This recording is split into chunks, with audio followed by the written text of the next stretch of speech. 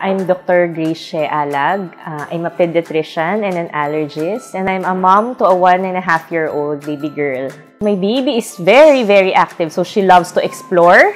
She loves to grab things, move around, and she explores everything. So she wants to be outdoors, indoors, everywhere, and yeah, she does all these activities.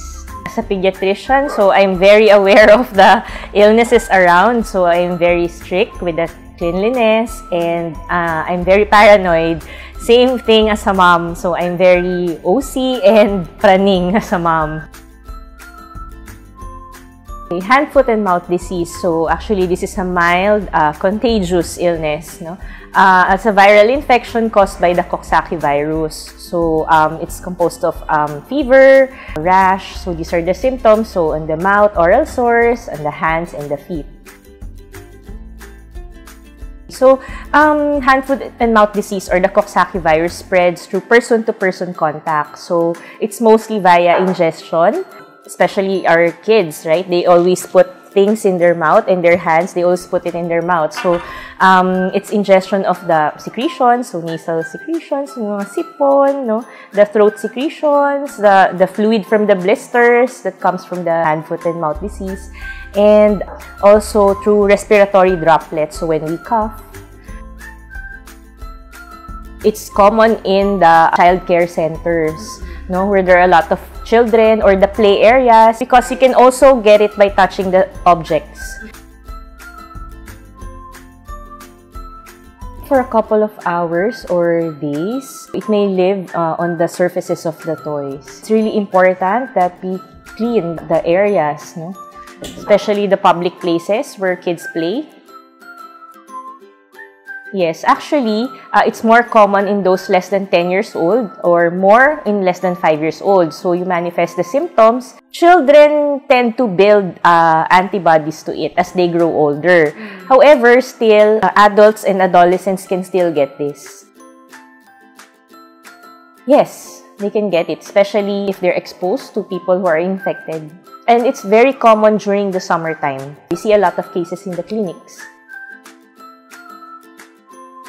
The first sign is actually fever. Initially, there are no lesions yet, so they just present with fever. So the incubation period for the disease is around 5 days, and then you develop fever. After 1 to 2 days, you may develop oral sores. So initially, you won't really know how to differentiate it with the other viral illnesses because it's just fever. And the most contagious time of hand, foot, and mouth disease is the first week in the mouth, and then you may develop rash after another 1 to 2 days. So they present usually in the palms, in the soles, no, the feet, and at the buttocks sometimes. Usually they're just red blisters. However, I see some patients that complain of itchiness. Yes. Actually, it depends, no, person to person. So from the start that you develop fever until all the lesions are gone. It may take days to weeks. Kids whose lesions resolve within 3 weeks, the blisters have to be resolved. So dapat dried up na siya. Because I mentioned earlier that the fluid from the blisters, so they can infect other kids as well.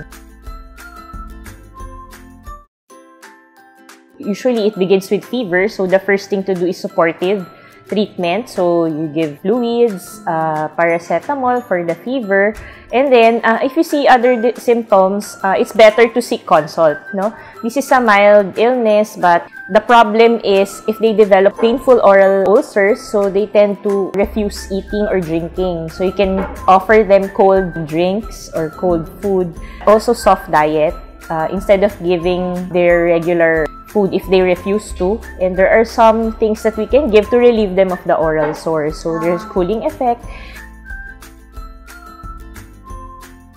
What's important is you practice strict hand washing, and then you disinfect the areas, no? Especially if you're taking care of a child having hand, foot, and mouth disease. So we always advise this.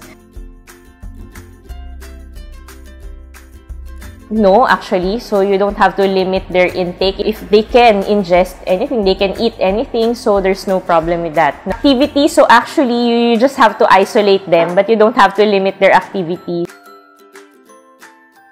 We prevent them from going to crowded places, to the play areas. Mothers should know when their child has this. So please don't bring your child out already. Actually, this is a very mild viral illness. So there's no specific treatment for this. We just give supportive measures.